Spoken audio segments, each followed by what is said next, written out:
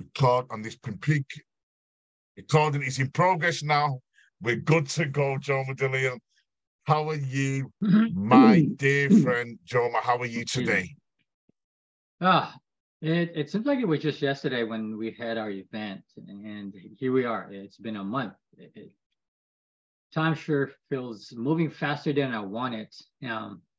We're already half of the year, and yeah, it just amazing how time flies. And I look forward to another episode of our conversation.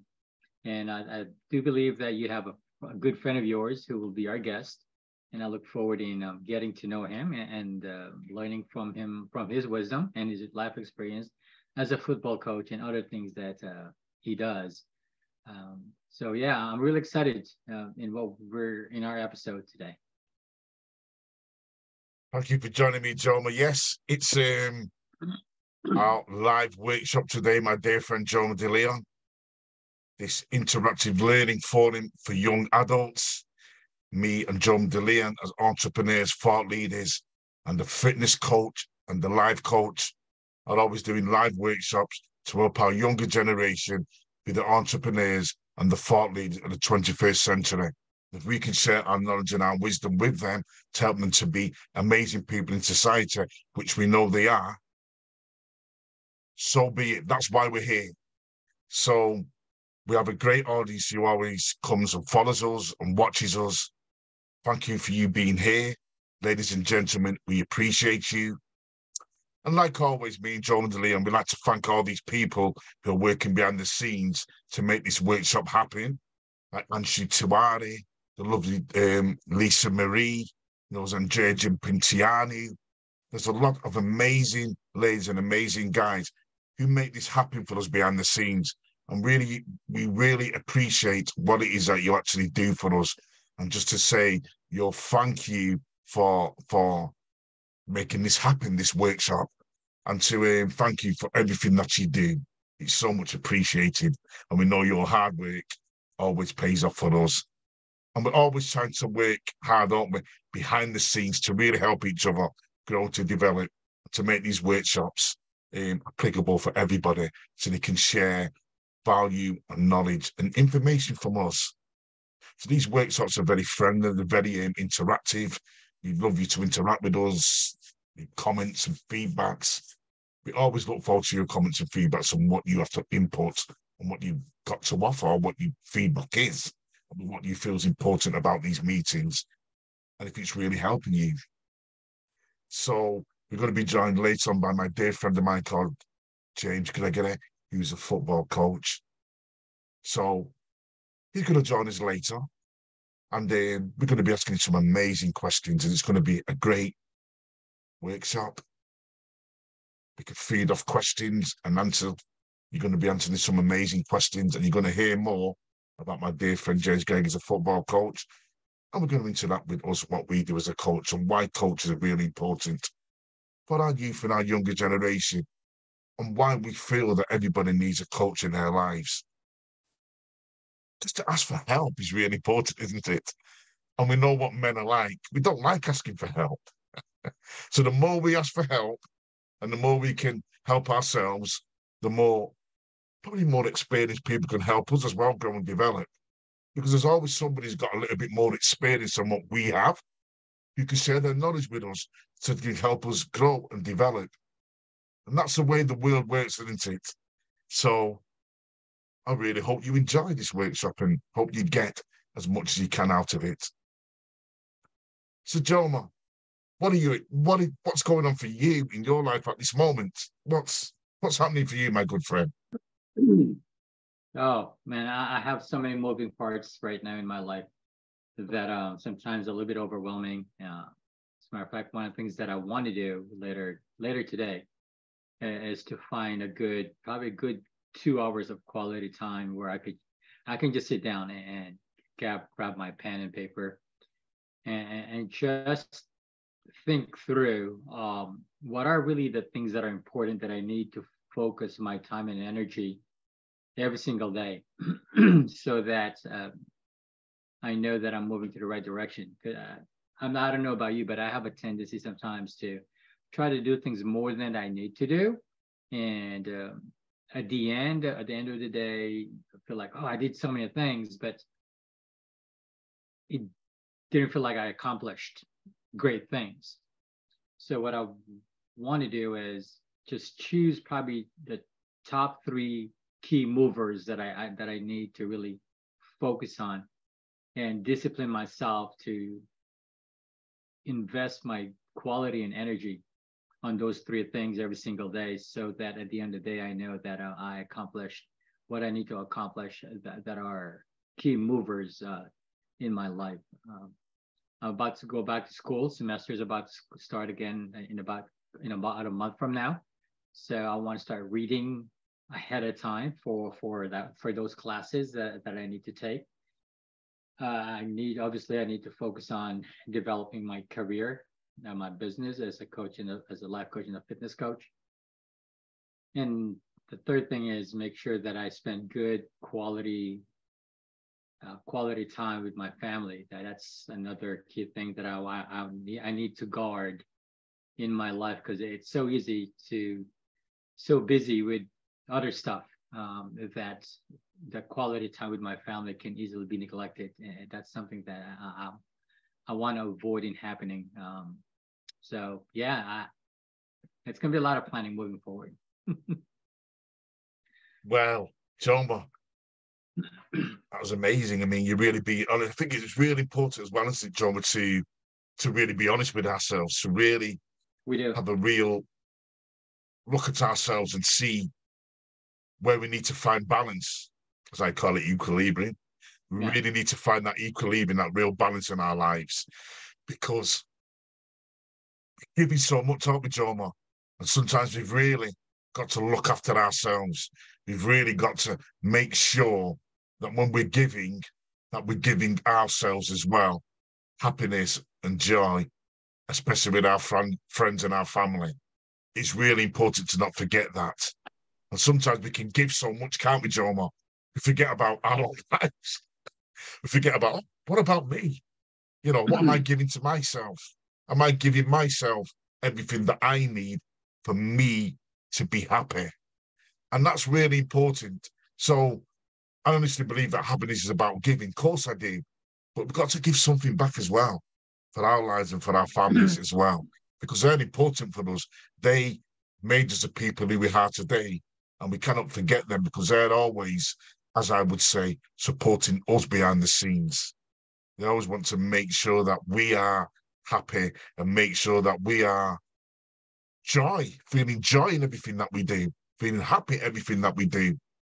And if we're not, our families and the people closest may hold us accountable.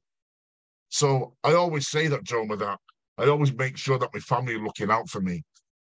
If they feel that something isn't right, or they feel that there's something concerned about me, they can address it with me, you know. They can tell me, Frankie, I'm just a bit worried about this, I'm a bit worried about that. It's like my sister, she was worried about my health at one stage. And now I'm really, really doing something about it to really look after myself, because health is wealth. And if I ain't got health, I've got nothing. So now I'm really focused on being, like you, Jomer, a real best fitness person and coach, so I can inspire other people as well to be really fit mentally, physically, and emotionally, to be really, really fit. Would you agree with that, Jomer? It is. I in my own experience that I find the greatest joy, and I think it's true for a lot of people, especially for coaches, that I find a lot of great satisfaction in giving and supporting and equipping other people. That's one of the ways that I find amazing experience and joy in my life. Having said this, though, I have to be mindful as well, as you said earlier, to make sure that it's a good balance between giving and receiving. Giving and receiving. There has to be a good balance with that, because in my experience, that when I just continue to give and give and give, and I don't take the time to receive help from other people, I don't search for ways to take care of my health. I find that it compromises the quality and the quantity of my giving to other people. So it's always a fine, thin line of um, the giving and the receiving, so that I can continue to do the things that I do, the things that I love, in a very high quality service. I know that if I stop taking care of my health, it will definitely significantly negatively affect the quality and the quantity of giving and helping other people. And one of the things that key things for myself is sleep. Sleep is a big challenge for me because I love to stay at night reading and learning. And sometimes I get so immersed in what I'm reading and learning that I compromise a good sleep. And when I wake up the next day, I'm just so overwhelmed. I was like, oh, I don't have the energy to do the things that I need to do. Simply because I neglected to get a good sleep the night before. So sometimes that's a balance that I need to learn. Yes, I want to learn, but at the same time, I need to be aware that I need to get a little bit more rest and sleep, so that it won't negatively affect in how I help and serve my clients. Very, very interesting, that, John, what you said. Yes, I think sleep is really important. It's something that I can struggle with as well, sleep. I think I have a mental illness called tinnitus. Hmm. Tinnitus is like a ringing in the ears or a hissing in the ears. And that experience that in one ear. So that sometimes can affect the way I sleep.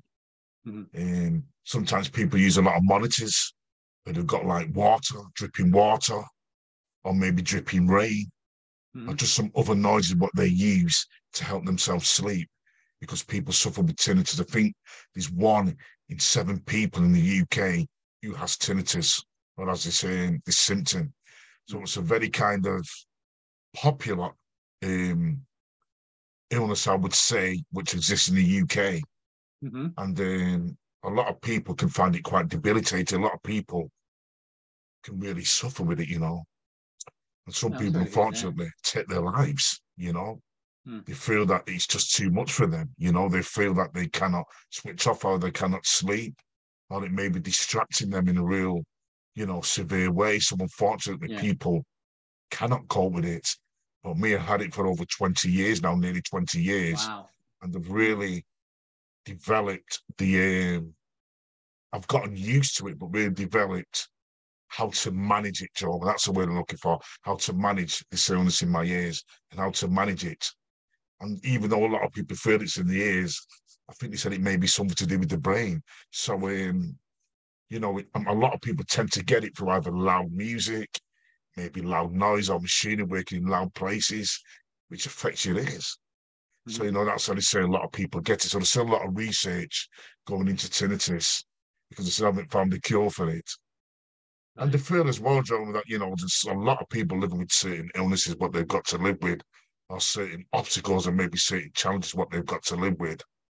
And I feel as well, Joma, that they make us a more grounded and better person living with these illnesses or these challenges, don't they, Joma? It gives us something to really focus on, or gives us something to make us or make our lives better, and challenge this illness, challenge us to really try and conquer the illness if we can, or cope with it in our lives the best we can, to prove to people that you can live among certain illnesses. You can be a great person or a human being or a great individual to so many people's lives. And you can sometimes just make that difference. The fact that you have an illness, you can live with it and you can be really productive, to help other people, and encourage other people that they can live through anything, or, cope with anything. Mm. Obviously, illness it's something that can hinders our life. it can definitely hinders our joy. It can definitely minimize our impact in people's lives. That is absolutely true. Just as I shared last session, I think that we had last episodes that we had how my mom had enlargement of the heart from the time that she was born, and I'm sure there are other people as well that have their own illnesses in their own lives, but they never allow the illnesses that they had or have stop them from fully maximizing and living their life to the fullest with these illnesses that they have. It's a big part of it is it's a matter of choice. Yeah, here's what I mean. Like my mom, she had an enlargement of the heart. She couldn't really do the thing that she loves to do, she wanted to do because of the complication that she had with her heart. But she always made sure that whatever she was able to do, that she will fully maximize those things. Yeah, there were things that she wasn't able to do. So she didn't really focus on the thing that she wasn't able to do, because there's nothing really she can do about those because of the condition that she was in. But what she focused on was the things that she knows that she was good at, and really maximize her time and energy investing on those things that she was good at. And for that reason, she was able to do some great things, even though she wrestled with a heart condition the whole entire life. And I think that is something that I would encourage people who are probably watching right now, or later on, who's dealing with chronic illnesses. Again, I'm not minimizing the pain and the difficulty of these things. Having said that, sometimes it is also a matter of acknowledging what is my limitations, and also choosing to maximize my life on the things that I can do as I deal with the limitations due to the illnesses that I have. It kind of reminds me a little bit of our friend Gregory. Hopefully, sometimes soon he's going to join in. I'm sure he's a coach. I'm sure he can relate to this. And me playing a little bit of sports in high school.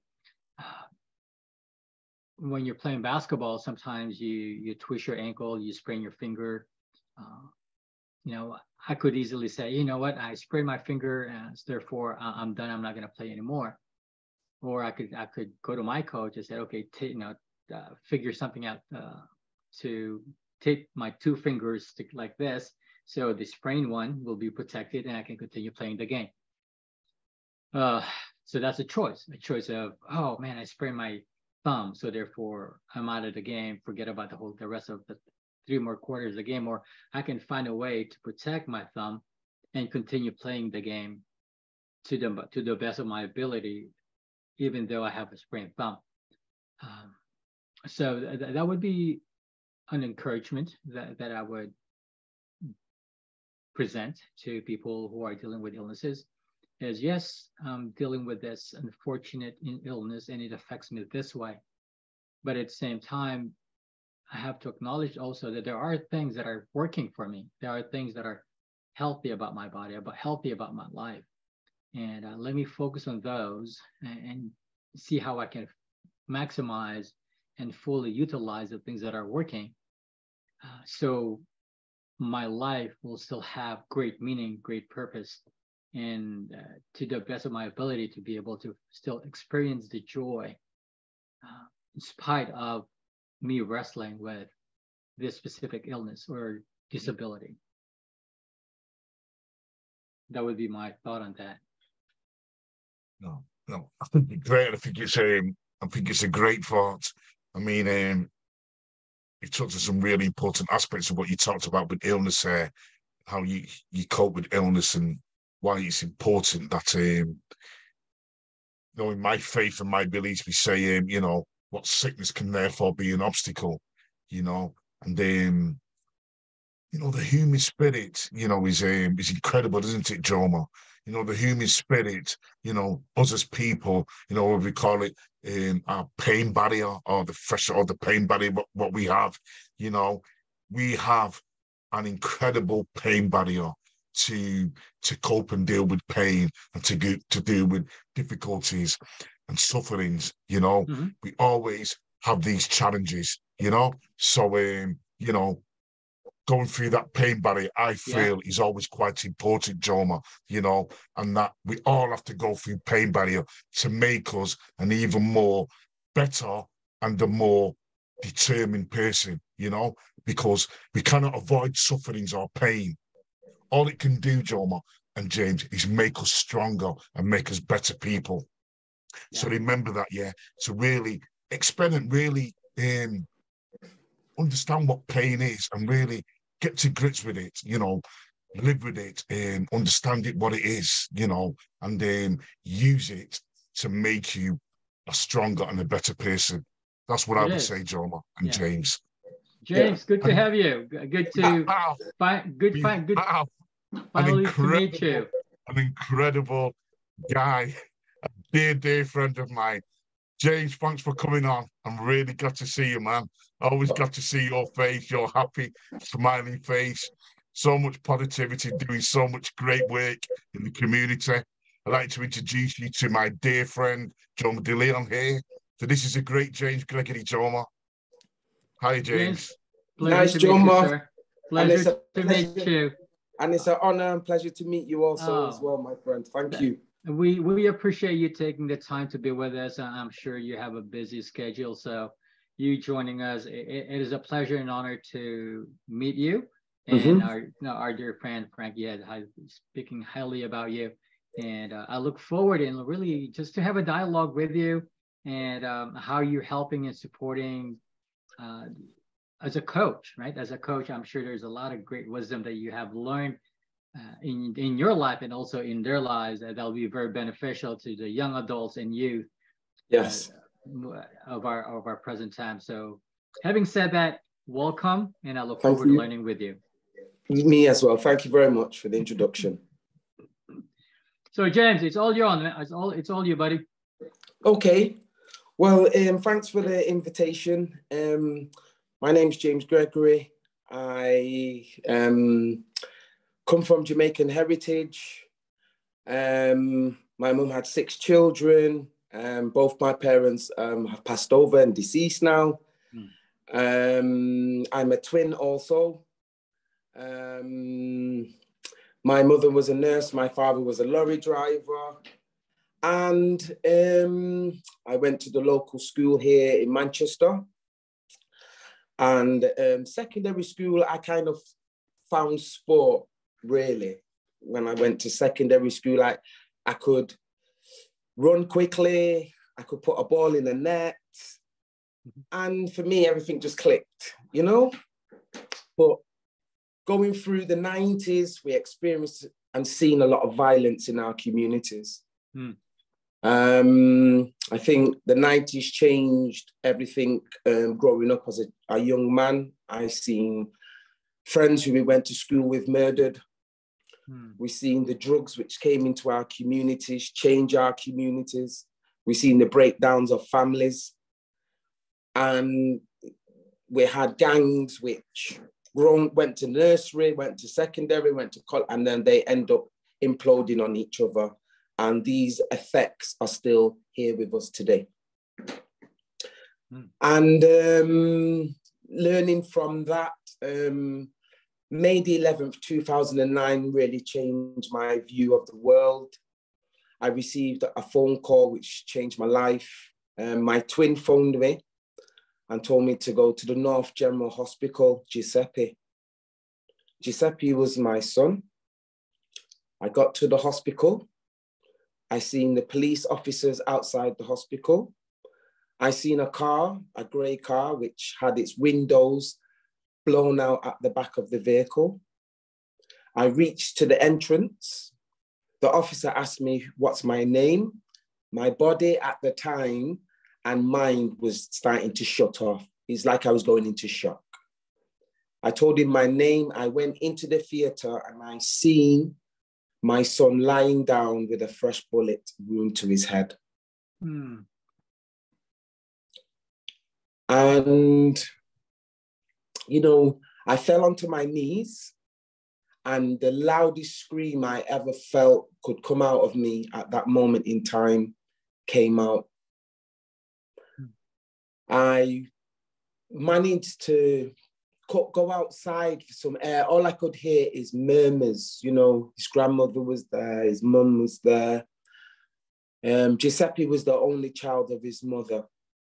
So that night, Giuseppe and his friends went to an event, and the passenger person ran out of the vehicle, went into the venue and came back to the vehicle saying, oh, there's no, it seemed like that night wasn't getting busy yet. We'll come back later. So as they've jumped back into their vehicle, driving out, 3 young men have come out of the bushes, what was their ages 16, 17 and 18. And the youngest person started following the shots, live round ammunition, out into the vehicle of the car. And even from going to the Crown Court case, they shown that even one of the bullets entered somebody's window across the street. So if the member of the public was been there at that time, there would have been another life lost. So as these young men leveled the shots at the vehicle, ran off into the night, the friend says, are you okay, Giuseppe? And realized Giuseppe has not said a word. And it was that panic what drove them straight to the general hospital.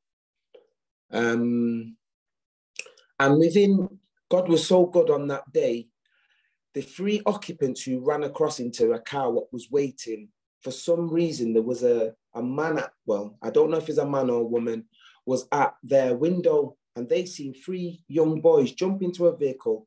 And for some reason, they took the registration down. Not knowing anything, they just thought it was very odd that these young people have just run in and jumped in the vehicle and gone. So within like an hour of that incident, there was a registration of some sort. They had a vehicle that they could track. Mm-hmm. And from that onwards, a picture was emerging of these young boys. When I previously told you about the gangs, which was from the 90s here in Manchester, especially Moss Side, because it's a place which I've grown and been to school from. That same gang of the Gooch and Donington, they were the same names of these young people wanting to idolize. So we could see that those traumas are carried forth into the next generation already. And, you know, because we've come from the streets and we know the community, I was very clued up as to meeting the ones who are part of the streets and say, who is XYZ? And they said to me, James, we know none of them. It's young people hearing stories and don't know anything else. So we're the blind, they're leading the blind, basically, down this alley. And this young man who took my son's life, who's age 16, he lived in a nice affluent area of where he lived, but he kept coming over to Moss Side, where some of those stories of roadman, as they like to call themselves, think that they can operate in a kind of county lines way, if you know what county lines are, where they're using young people as mules to carry drugs. So for me, me as a father, as a parent, experienced the loss of a child who happened to be born on my 21st birthday. Left a deep, unanswered, quavering questions around society, around fatherhood, around violence in general, in all its forms. So from going through the trial, I noticed, and when I asked for support from victim support at the time, this was the second week into my son's death, they told me that there's no funding or support for me as a Black father. No funding support. I didn't know where to go, where to look. All they just told me, there's no funding. Now, there was a mother whose son was murdered in 1999, and she set up an organization called Mothers Against Violence. And I already had a relationship with this mother, but when I lost my son, it felt like I came in this exclusive club. And I went to see her, and I said to her, because I went through, when I tried to ask as a father, where's the support? And the system told me there isn't none. I says, could I start an organization called Fathers Against Violence? And for some reason, she says, that sounds great, with all my blessings. So mothers and fathers came together in 2011. And that kind of, Patsy kind of took me under her arms and gave me a space to develop the organization. I didn't know how to set up an organization. The only thing I knew is that I needed to respond to the death of my child and to vindicate that beautiful soul which came to this earth and blessed us who knew him. And Patsy gave me this journey, and this is where Frankie and I really met, because I started a father support group. And from supporting this group enabled us to start looking into education, into, liberating ourselves, looking at African studies, looking at employment. And just as adults, just having a space. I didn't know what it was about. I just needed someone to listen, just whatever that was. You had this session where people were crying. It was just an open space where we would meet every Tuesday for 2 hours and just speak. Look at the news, we'll take out news cuttings and we'll speak about the topics of the news and how the media portrays, the Black man and his family, and just trying to dig down some of those questions that we kind of don't speak about no more, about our identity, about our history, and about knowledge of self. Empowerment, really. And that's how we kind of come together on building how could fathers be positive role models for some of these young people. Because for me, going through the trial and seeing these young boys laughing in Crown Court, they were up for murder. And I was thinking how a state of mind of our next generation, they're in this situation and they're finding it funny that you've taken a life and not realized what you've actually just done here. It made me, and I mean, at that time when the trial finished, with my reflections, I had to find forgiveness within myself to free myself. I had to understand what forgiveness, it wasn't about them, it was about me. I did not want to journey on living in hatred and feeling damaged because these young individuals, pardon? And living in pain, James, you're right there, yeah. A kind of release from that so you can move on into it, James, yeah, which is challenging. Very strong person and strong will to do that. Very challenging. But yeah, James, I agree with you 100%.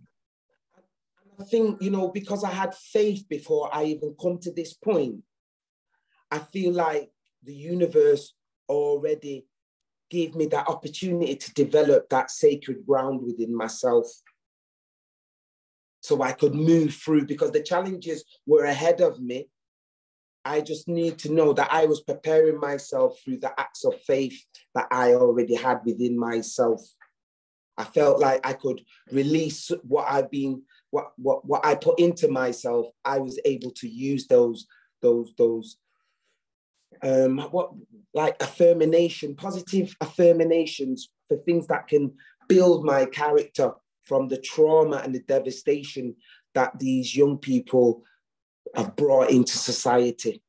And also, it's not the case of just these young men had live weapons in their hands, and listening to where the gun originally came from. So that gun was made in China.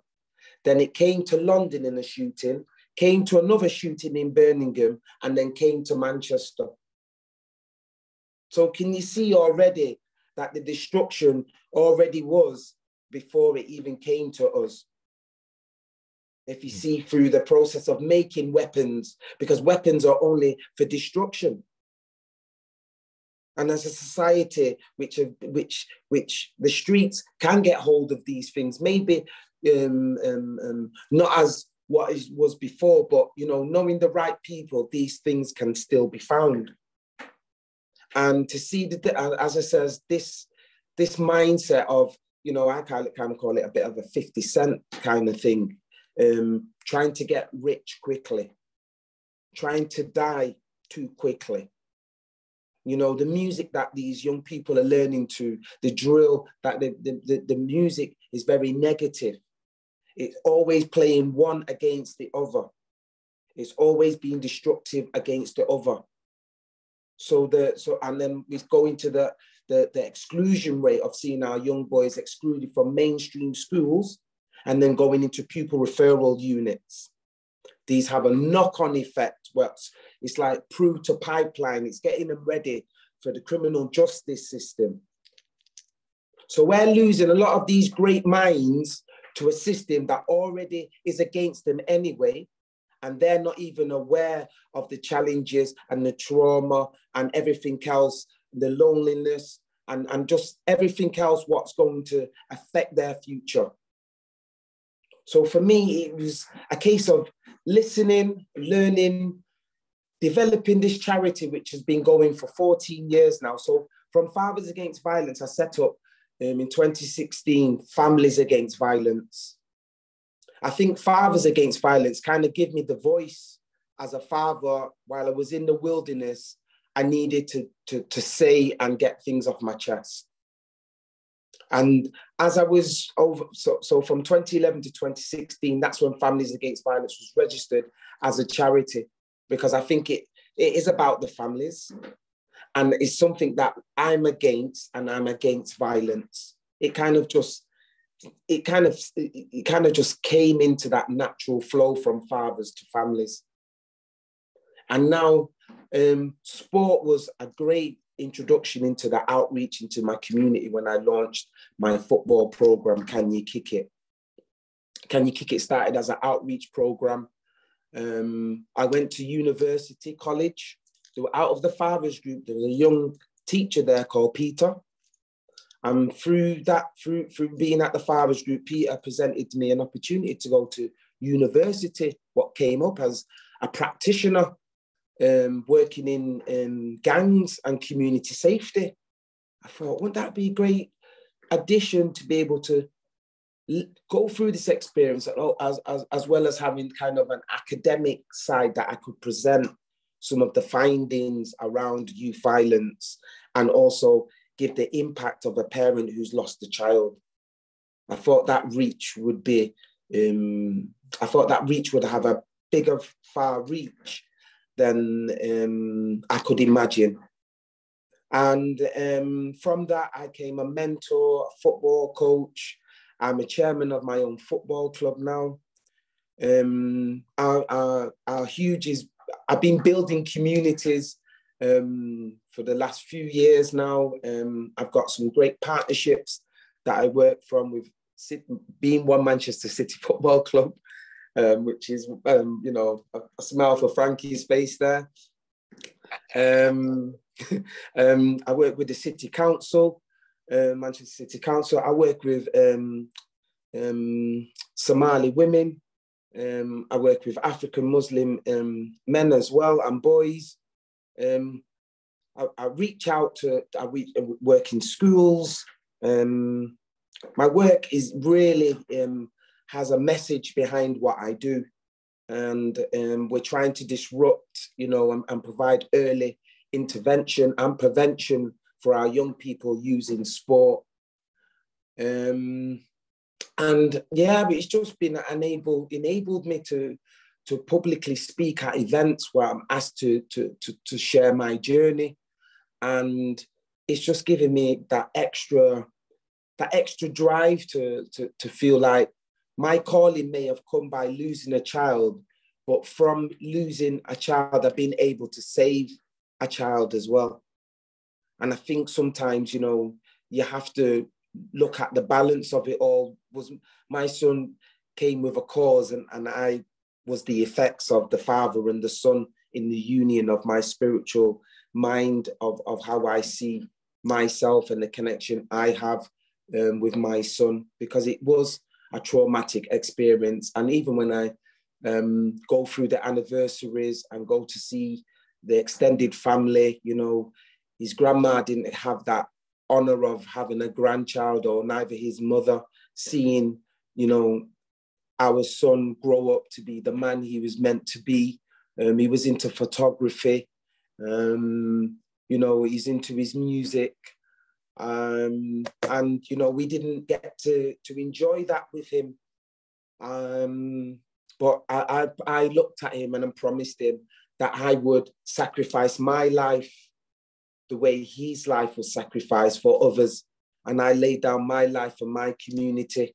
And I've been working tirelessly for the last 14 years to prevent another life being lost. This morning, I've been at the junior session. I've just finished our 6 to 11 session. And then we have the 12 to 16-year-old session. Also, we have the girls session 6 till 8. And also at 8 till 10, we have the 18 upwards as well. And this is all on a Saturday. I make sure that I'm there for my community. I fight for my community. I want resources for my community. And just, I love the passion that I got for my people, and for things that I've been in charge as a community leader to be able to provide a safe space where young people can come, develop, learn. And if you want the qualifications through our networks, to study about trauma as well, to understand, to prevent other things happening in the community, we're able to give them that education and liberation for themselves. So we're trying to create fathers of tomorrow. They are the fathers of tomorrow, the leaders of tomorrow, which we duly need. You know, they say they're hard to reach, but I don't know anybody who's hard to reach. Young people just need somebody to listen to them. And that's something that I've become commonplace to do. Those who they write off, send them to me, you know. I like those rough diamonds. They just need smoothing out, you know. But yeah, it's been a beautiful journey. I never felt like a victim. You know, I've always felt victorious. It's just, you know, getting through the different challenges that we all face. Whether it's just, you know, your mental health, you know, your well-being, you know, your financial future, you know, just you want to see your loved ones do well, you know, just the normal things that everybody goes through. I'm no different. It's just that losing my son changed my life, and I found the courage to stand up and speak. I found the courage to speak, and I think that's where I can share that with you guys. So really, thanks for listening. Thank you. Thank you so much, James. You know, I really felt your heart there, my good friend, and I really felt that pain. And I remember that time when we was at in Moss Side when we first kicked off the Powers Against Violence, working the charity, and you know, seeing you there, you know, at that meeting, and all the amazing people we had on board with the BBC, the police, and all the important people was there, and the pain you was going through, and I really felt that pain, you know, and I really felt that I was so glad to meet somebody like you. Felt like I need to meet somebody like you to really transform and change my life, because my life was a little bit, you know, dark and gloom, and I felt a little bit, down myself. So you really picked it up. And what you did, I've been really inspired about what you've been doing. And, I've been always coming to your meetings and supporting you where I can. And I know that you're a very busy guy full of substance, And then for me in 2014, and James shared some of them experiences of what he's been through of losing a child. I mean, I lost a stepson as well in 2014, and it made me a deeper connection to really James and what he went through, and that kind of pain of losing somebody who you love, somebody's in your family, in your life. And, and the trauma and the pain it can have and the effects it can have on your family as well. And James put that all into perspective. But I honestly believe that with James and myself, Jomer, and the audience, that, no matter who's moved on or dead or been passed away, they're still with us. They're still there.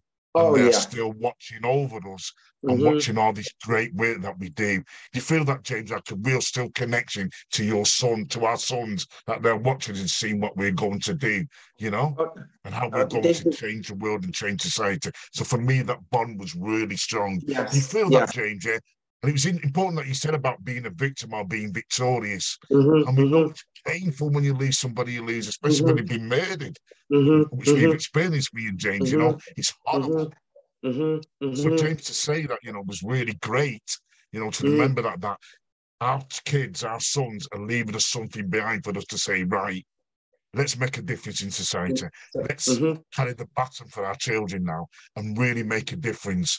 And James, what James thinks about in his life, I feel about that in my life, about the kind of negative wrongs what are in our society, and even in communities, but especially in our Black community as well, the negativity and that, the wrongs what are in our society, our music, this kind of, putting violence on a pedestal, like violence is the norm, like violence is okay.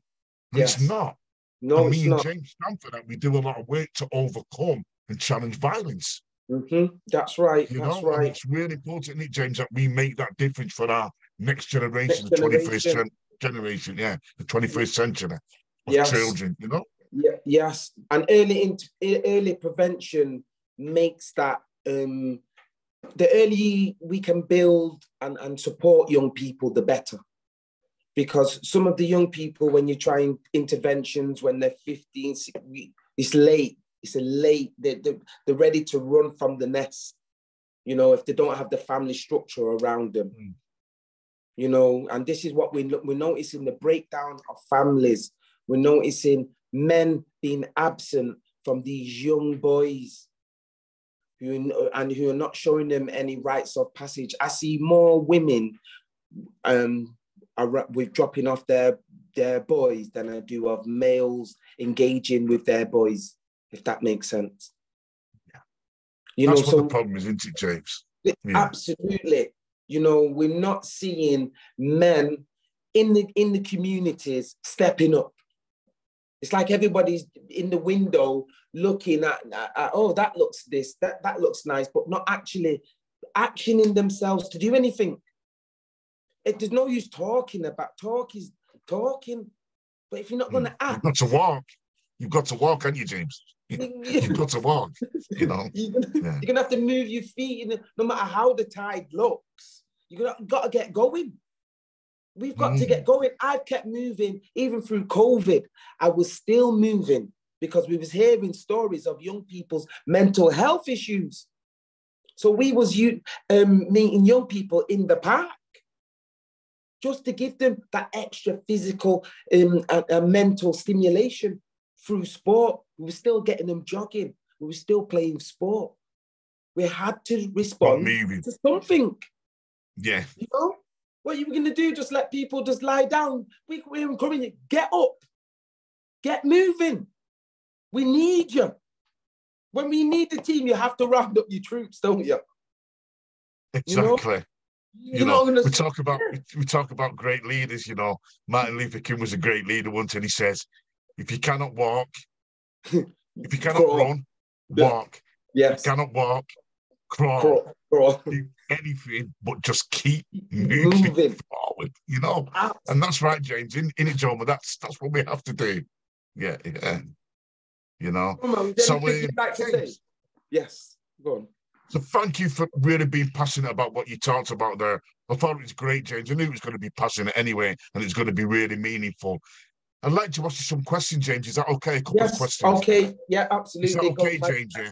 Because I know you're a great guy. I know you're doing so much, and you're a pioneer. You're a pioneer, you know.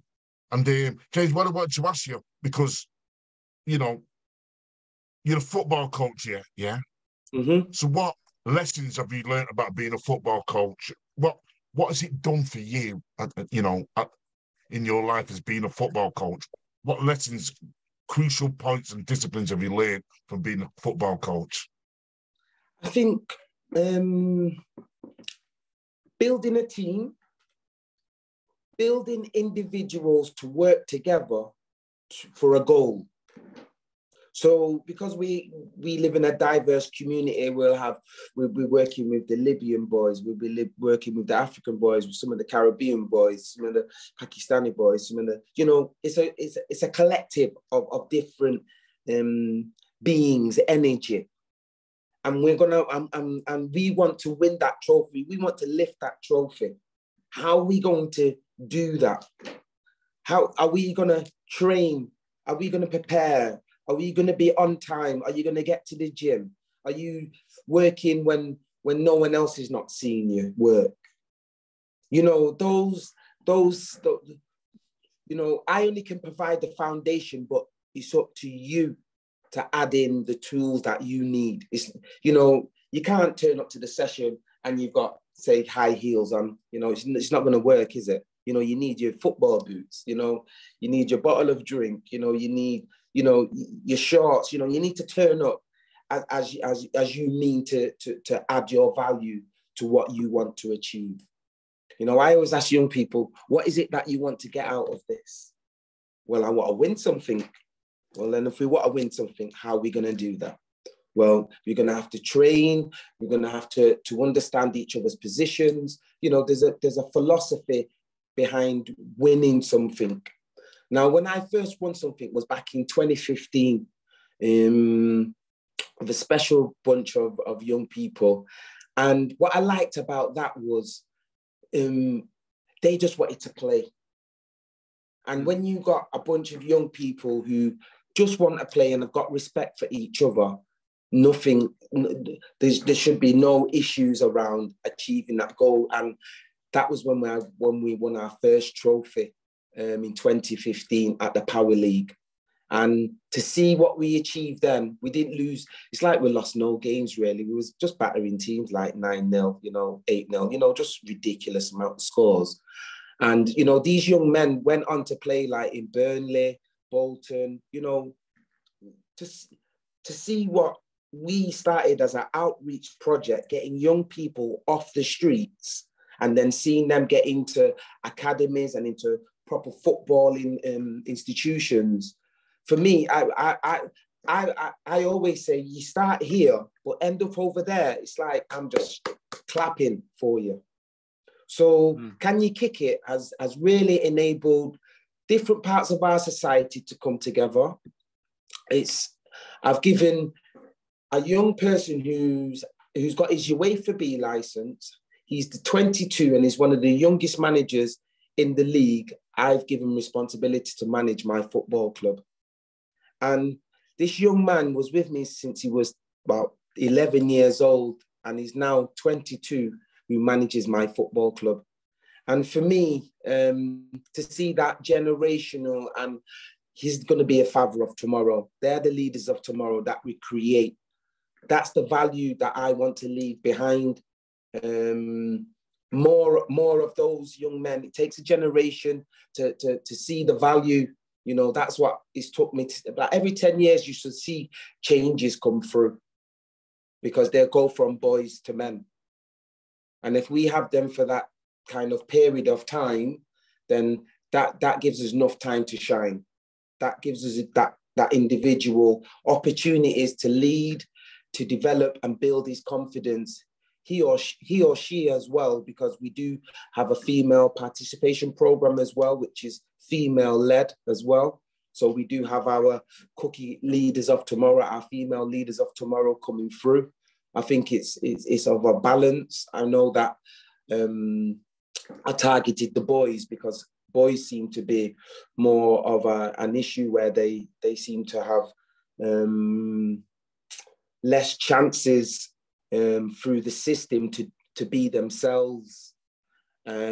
Girls seem to navigate and be able to move a little bit more openly than the boys. So yeah, for me, Frankie, it's always just giving these young people a goal, asking them to how they're going to contribute to it as well.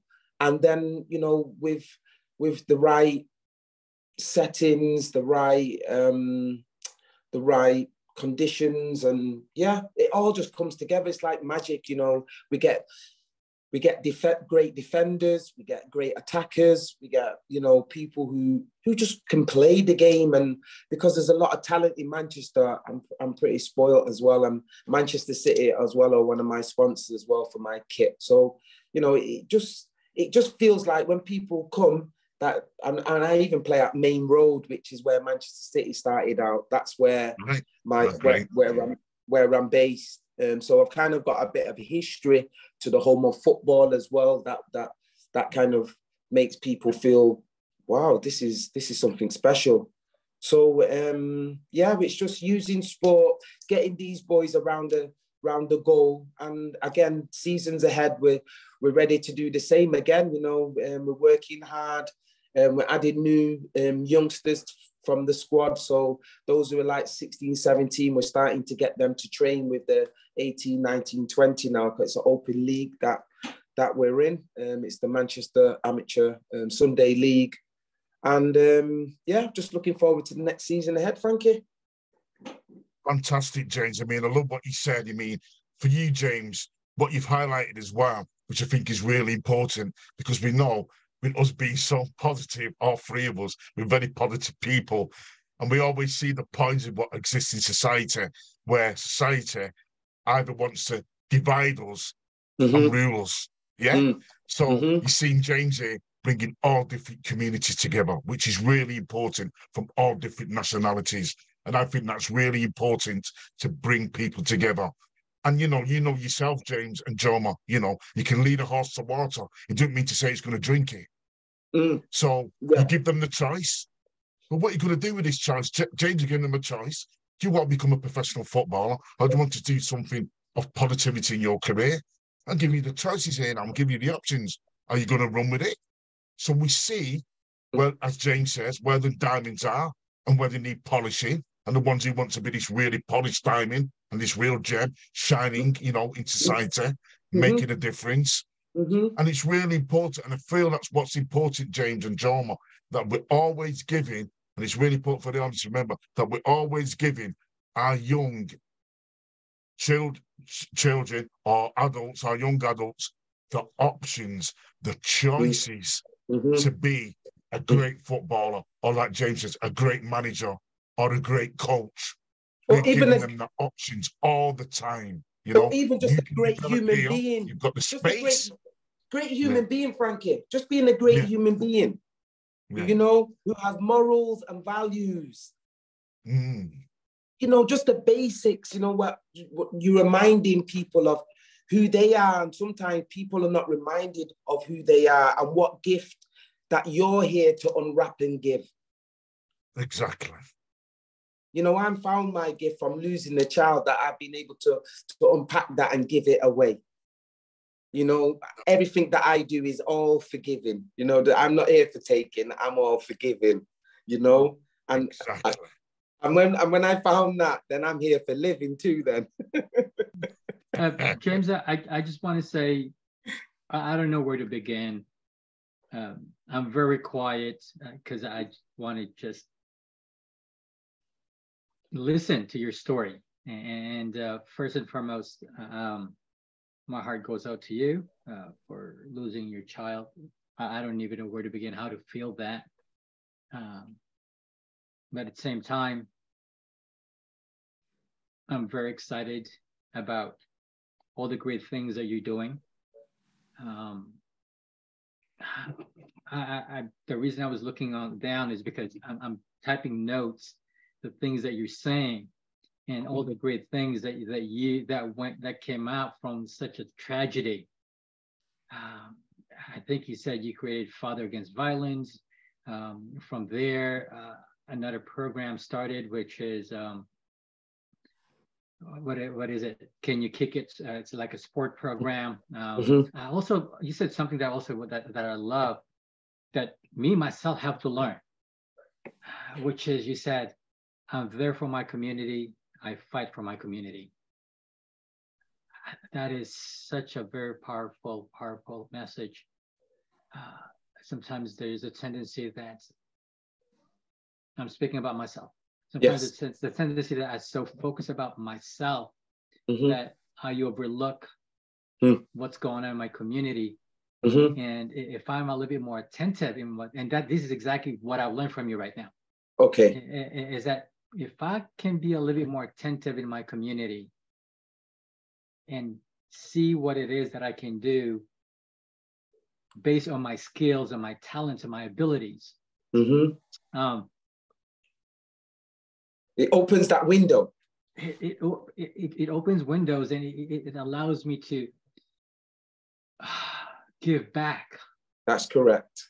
Give back. That's right. So your story, your message deeply resonate to me, and I'm sure to a lot of parents as well.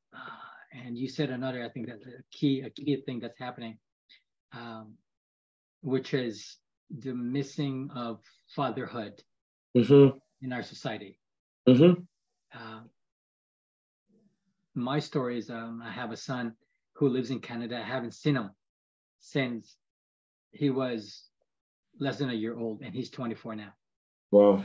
My lesson is, it was my wrongdoing. I was involved in a wrong group at a young age, and breaking into it. I was arrested for entering into a car.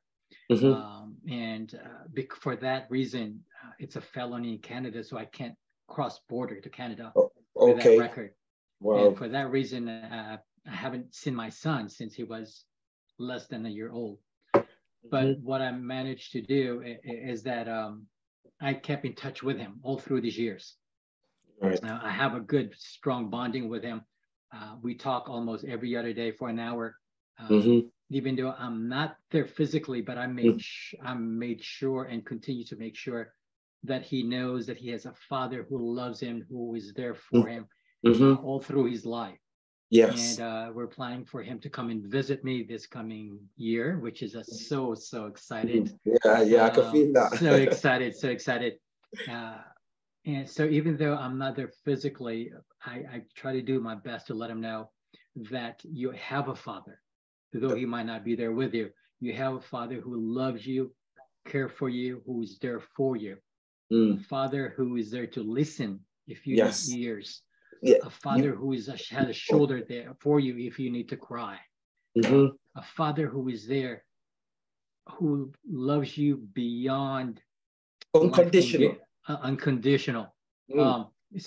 I made sure that all through these years, this message of I'm there for you is clearly communicated all through the years up to now. As a matter of fact, I just had a great conversation with him yesterday, just about life struggles and how to move forward and how to make your life meaningful, even though you have a rough start in the beginning. Absolutely. And so your message not only encourages me, it also challenges me to step up in a greater level in becoming as a father. So I'm grateful, and I praise God that through the tragedy that you went through, you were able to find, as you said, the life and the gift to give back. Yeah, absolutely. And through that, I think he also said that what did you say? I might misquote you, but I think the whole gist of what you said is, from losing a child I'm able to save a child. Yes. And I think that is such a very, very powerful message.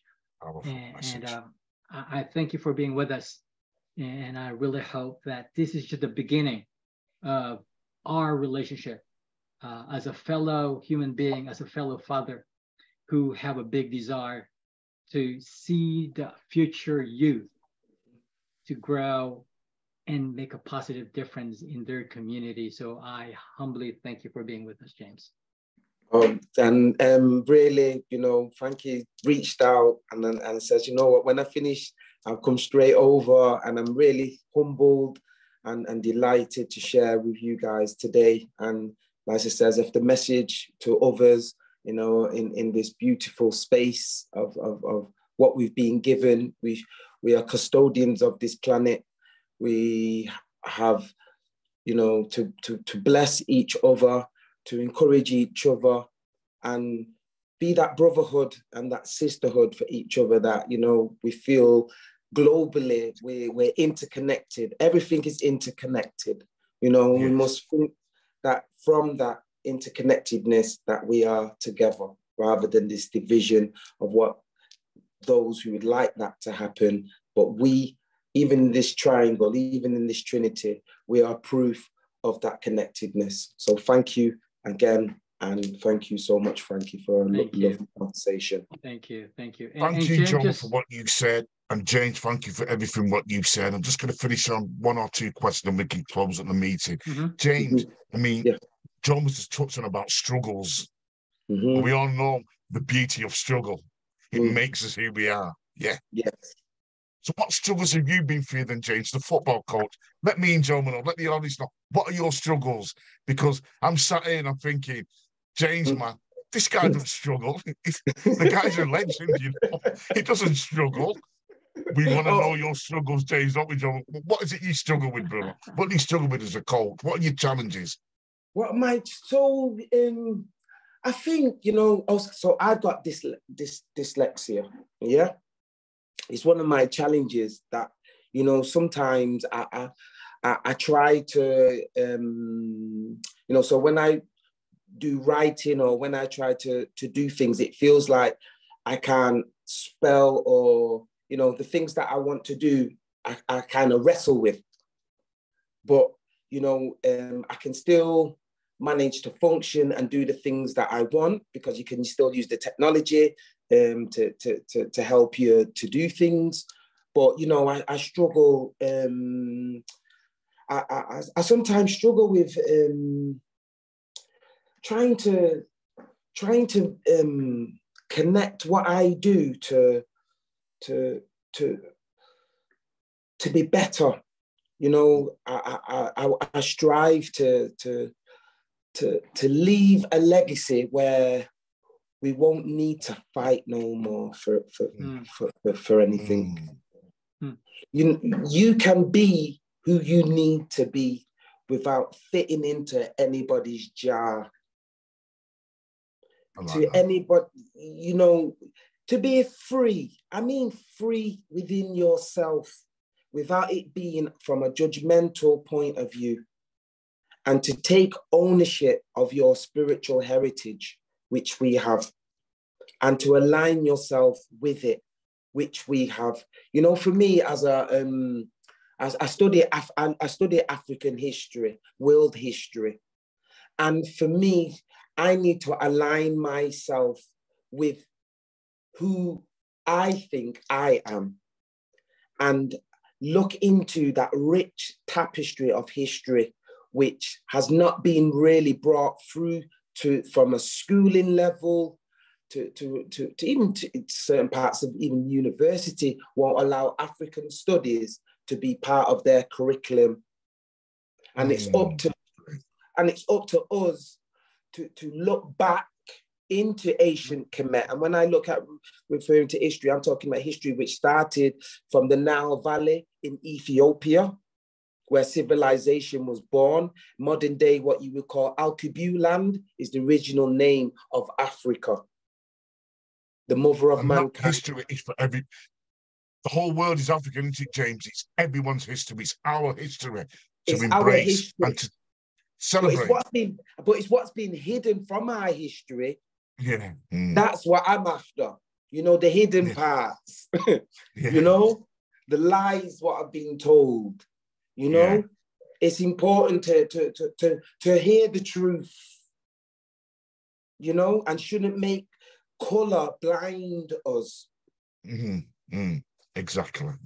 You know, so it's really to rip down all of those walls that and perceptions and get out of prison.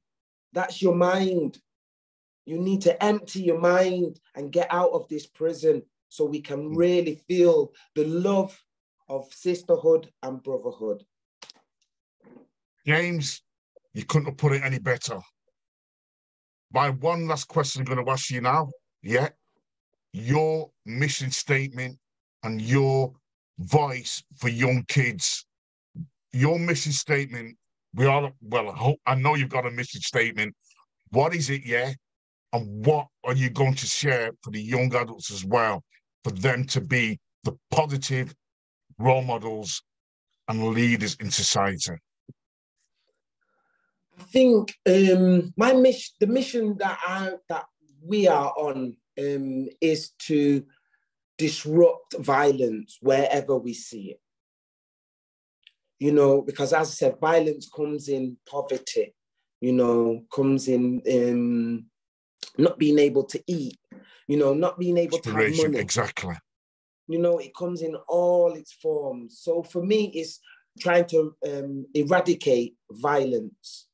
And for empowerment, I feel at the moment I'm going to be launching this thing called the family intervention model, where families and the streets are going to be able to meet and then have some modules where parents can train up into, so if you wanted to go for an adventure, you know, we can send you to a learning place where you can go outdoors and learn.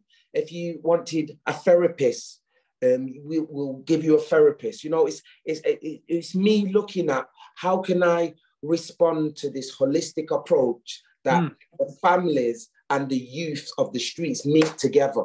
Because I see these families like asking me, James, what can we do? What can we do? And I'm thinking, well, okay, then I've been looking at the family structure. How can we train up families to meet in the middle with the streets? And that's the next stage of the next 2 to 3 years. That's where I'm heading. Got it. Frankie, before you close down, I just want to make sure that, James, these are the comments of people who've been tuning in as they listen to your story and your message. Here's one that says, wow, James, you are a treasure and inspiration to your community. And many more. James, thank you for all you do. Another one says, James, you are inspirational. Thank you so much for being such a great asset. The last one I want to read says, such a powerful episode, gentlemen. Thank you so much for sharing with us today. Keep sharing your voices and speaking up your truth.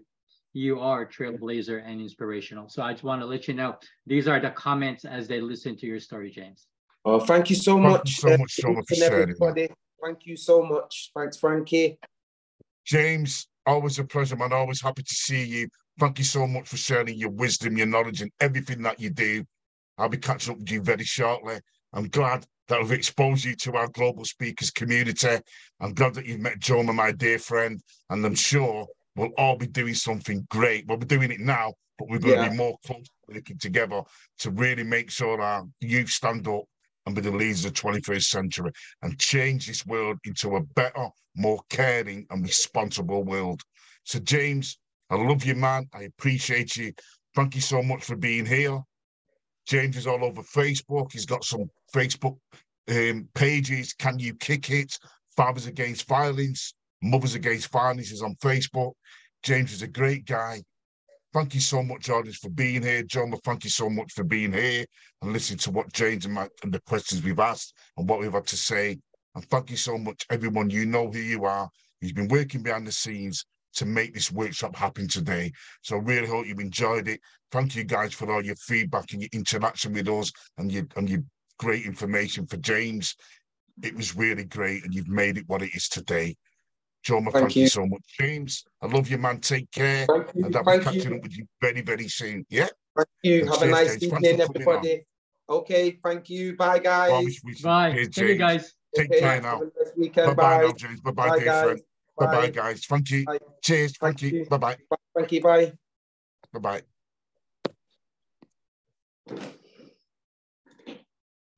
Oh, beautiful.